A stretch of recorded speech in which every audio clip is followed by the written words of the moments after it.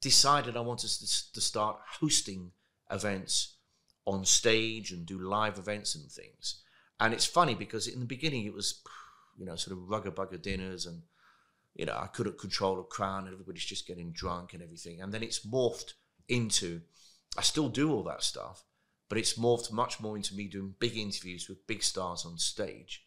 So, and I did a massive Usain Bolt dinner a few weeks ago, and I do this all the time. But the point of the story is this: 10 years ago, I didn't have to do that. I was, successful as a writer, as a broadcaster, as an author, and I fancied the challenge. I remember the first sort of year and a half. Sometimes it'd go well, sometimes it'd be all right, and sometimes you knew had it gone well. And my mindset was driving up to wherever it was, whatever happens, in 4 hours' time, I'll be back in my car going back again. And sometimes I'd be driving back, and I didn't know how to control a crowd. I wasn't confident enough to know how to control a crowd. And I'd be saying, why are you doing this?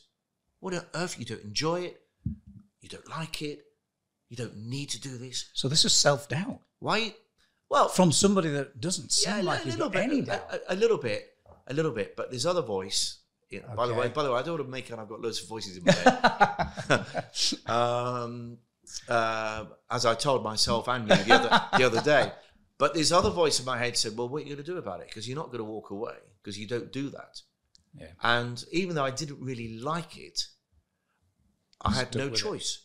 So, like anything, I use the analogy of when you're learning to drive a car, and you're trying to, the clutch and the biting point, and you keep stalling the car, or the uphill starts the same. You keep stalling the car, and then one day you don't, and you never look back. No.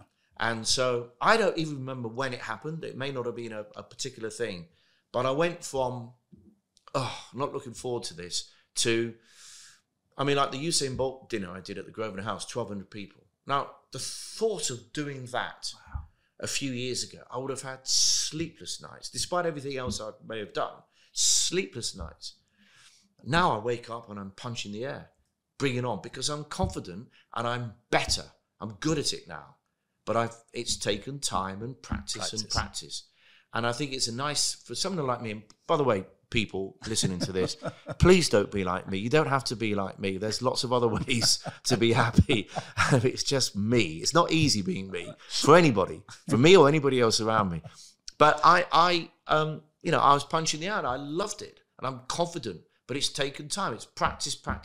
You can only get better. By practicing, and you can never think you've cracked it, or you don't need to learn. You never stop learning in life. The more I practice, the luckier I get. Gary Player, beautiful. There you go. Holds it from the bunker. Oh, you lucky. Yeah, he said. Yeah. Funny. You should say that. Yeah, because guess what? The more I practice, the luckier I get.